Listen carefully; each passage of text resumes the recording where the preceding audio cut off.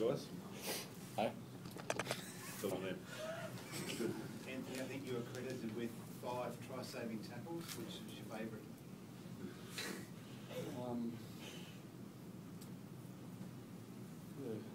Can I pass and come back to that? But obviously that showed the type of spirit that was out there on display.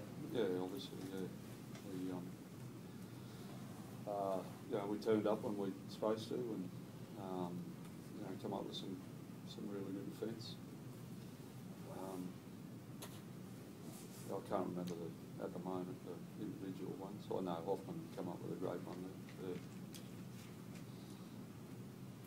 Anthony, how fantastic was that win, considering the week you had and the bold decisions you made, and they paid off? Oh, the win was we just needed, to play, a really good hard game of football tonight, no matter who was in the team. And we let ourselves down last week against Penrith, not being resilient enough defensively, but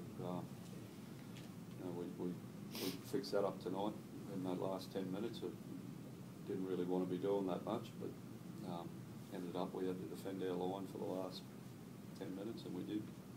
You've been in that situation a few times this year already, and haven't been resilient, so yeah, no, it was good. They're a really good side. They threw a lot at us, we just obviously just kept showing up defensively and made sure we got over the line tonight. The fellas that come into the side, what can you say about their performances? Oh, I thought the 2 wingers were terrific. Particularly Miranda in that last 20 minutes, some of the high ball he diffused against Vardavai. But Geordie as well, he finished off that try.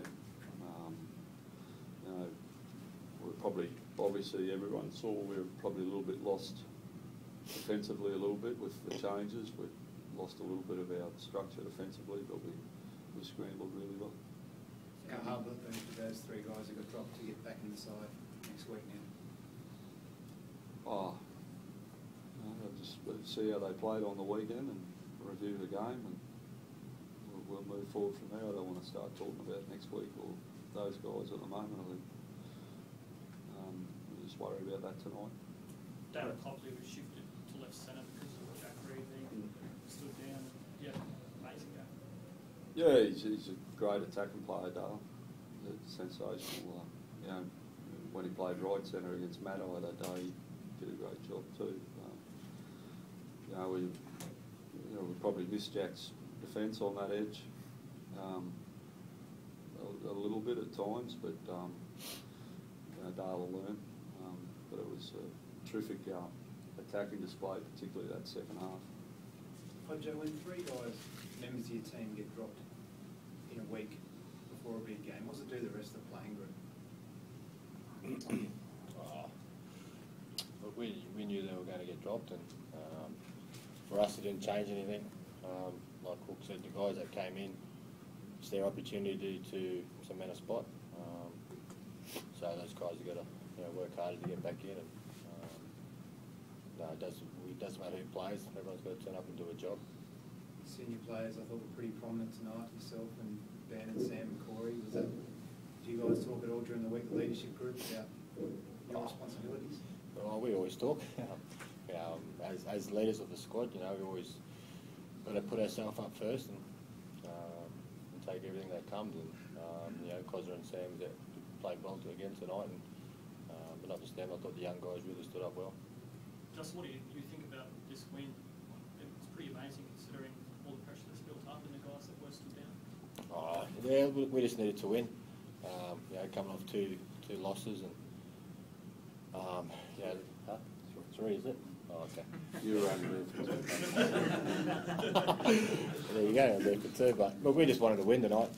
Any way we could. Warriors are a great side. They coming off heaps of wins, and like I said, they're a great side. They got on top of us early, and we fought our way back. And at the end of the day, we just wanted to win any way we could.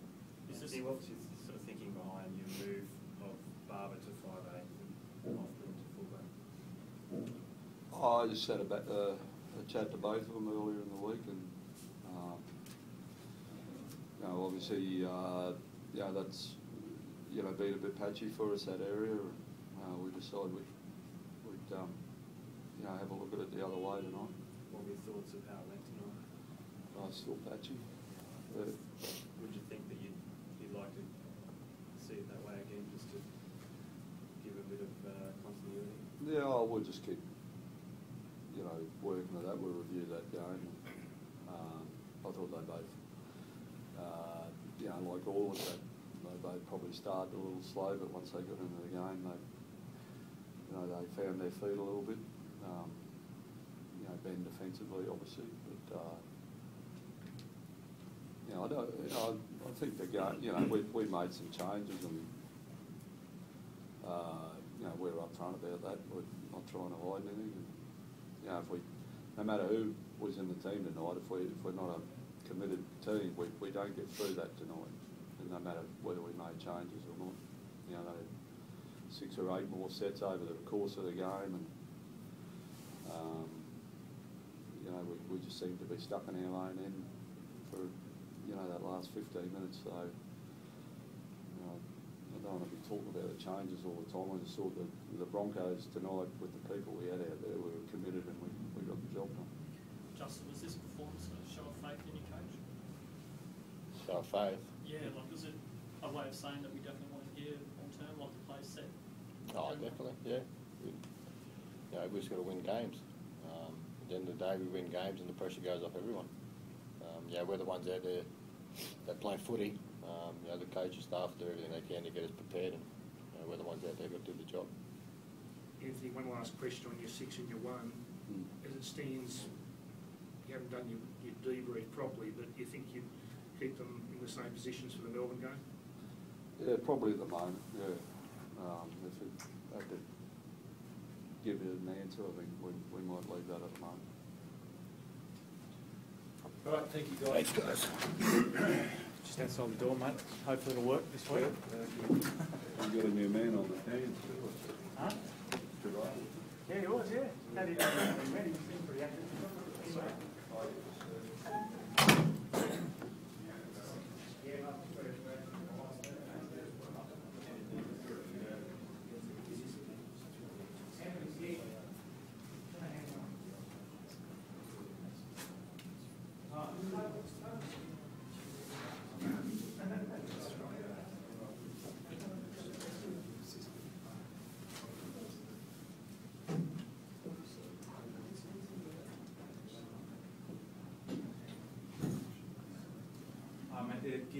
They're off air. The show's over. So.